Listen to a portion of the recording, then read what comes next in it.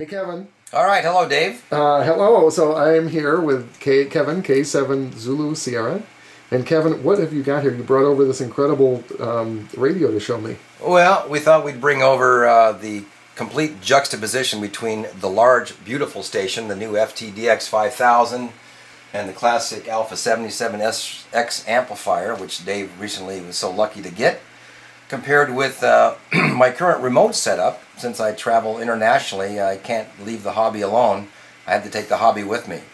So here we have, basically, based on the great box by Mike, the remoterig.com. This is the remote setup that allows for the direct communication with the other half of the Kenwood TS480 SAT. There are a few other radios as well that allow for nothing more than an internet connection, this box which connects to the radio, and this head, which is the remote half of the very well-known Kenwood TS480 SAT HF and 6-meter transceiver. But in a nutshell, what we have is a black box connected to the internet. That's correct. And then you plug your keyer and your microphone and the remote head of this radio into this box.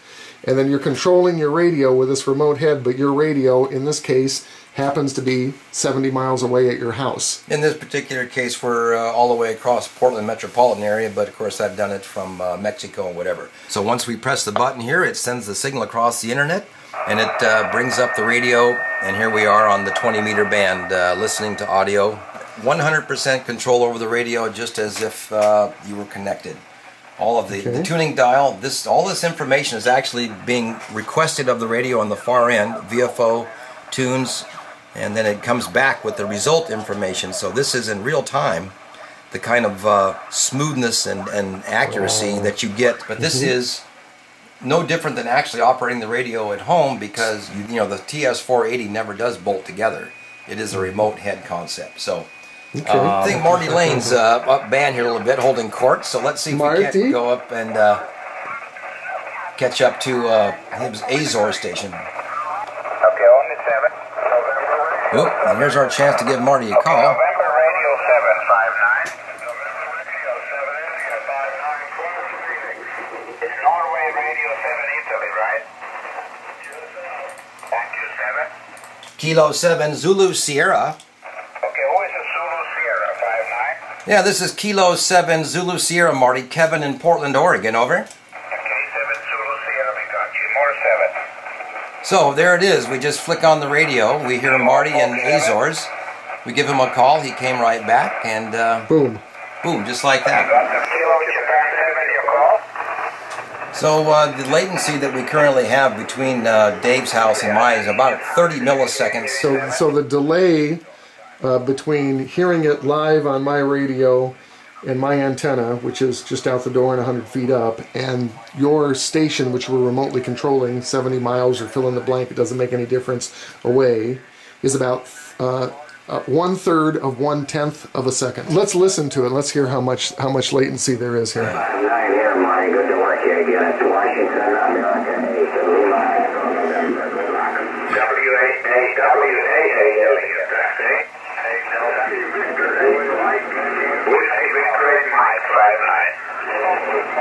So there's a slight echo to it, but it's almost nothing.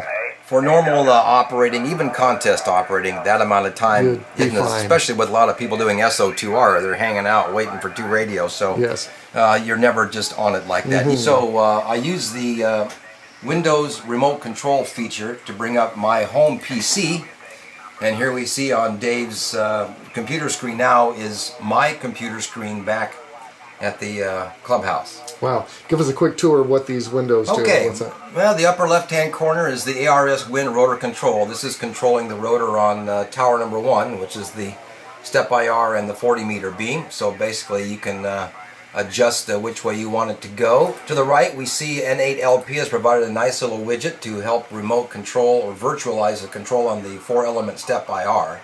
So here you see the ability to select the bidirectional, the 180, the forward, or any of the 6 bands between 6 and, in this case, 20-meter bands. So here I can control the stepper band for band, although the radio does have the ability to do that, and it will in the next review.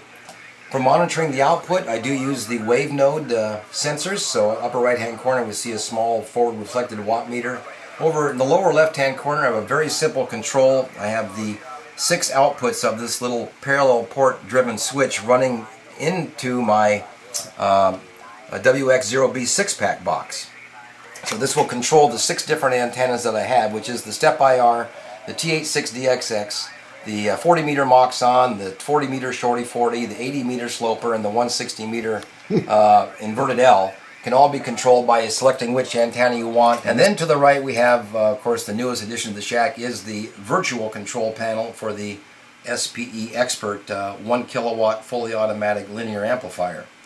Gives me 1 kilowatt on 6 meters through 160 as a built-in tuner, and it will basically also auto RF sense and follow the radio around, so that basically once you have your antenna selected correctly, it will move bands. But the beauty of this is that it has 4 coaxial connectors on the back of the amplifier. You can map any of the 4 ports to any of the bands that you want. So in my case, the step IR will be mapped for 6 meters, all bands through 20 meters. I will then switch to the 40 meter Maaaaarti port, which is antenna number 2. For 40 meters, I'll go to the 80 meter sloper and go to the 160 meter inverted L. So the 4 antenna ports out the back of the radio will eliminate the need for the current WX0B switch when I'm really in remote mode. This little radio anywhere else will drive the back end, which will drive the amplifier, the antenna switching, auto tuning within the amplifier. The only thing I would need to go in and remote control is just to make sure everything is working okay and to rotate the antennas. Wow. So otherwise, this truly does not require a computer for it to work any place.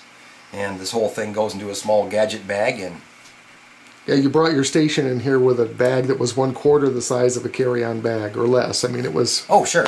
Yeah, nothing. That's right. It's nothing. Great. Kevin, this remote thing is just unbelievable.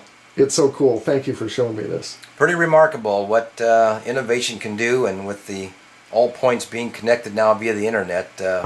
Anybody who said that the internet was going to mean the end of ham radio, there's your opportunity to say, oops. It's added a whole new dimension to ham radio. It's incredibly enhanced the hobby, and now this takes it one step further. And who knows where it's going to stop. With the ability to put this into people's hands is great for the hobby, you know. And it would. So, at any rate, next time you hear me on the air, you'll never really know for sure where I'm coming from. Where is he really? Where is he coming from? All right. Thank 73. You, Thank you, Kevin. Very cool.